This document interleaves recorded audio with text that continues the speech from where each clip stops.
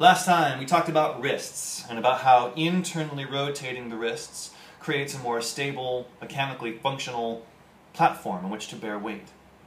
For some people this worked great, took away the pain, had all kinds of range of motion and a much better push-up. For other people we found that internally rotating the wrists caused the elbows and shoulders also to internally rotate, and that didn't feel so stable, because it isn't. So today we're going to talk about what happens next. What's the next step after you get a good internally rotating wrist? The short answer is an externally rotating shoulder and humerus, the upper arm bone. So first we need a little warm-up to make you more aware of that. Take a hold of your elbow with your opposite hand and then gently pull it in toward your center line. Not too hard, not too much. Push it back out. The goal at this point is not to strengthen or stretch anything, it's just to make yourself more aware of the way that this humerus, this upper arm bone, rotates. We know that it can adduct, we know that it can adduct, we know it goes up and down, but one of the things we often forget is that it turns. External rotation, internal rotation. The hand and forearm should be as relaxed as possible as you do this. There's no driving, there's no tension coming from the lower arm.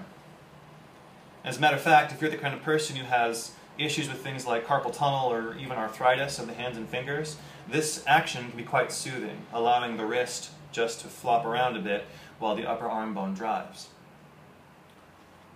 Now, mechanically what's happening here is that when this upper arm bone curls under, it's drawing power from the much larger structures of the torso beneath it.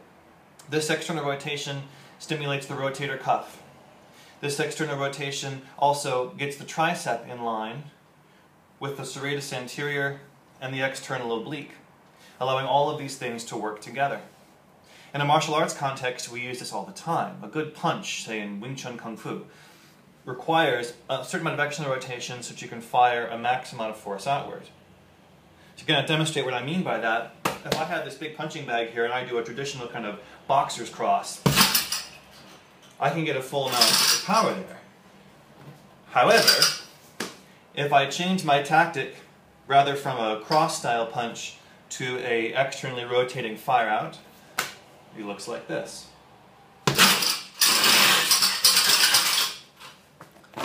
And now the bag is way over there.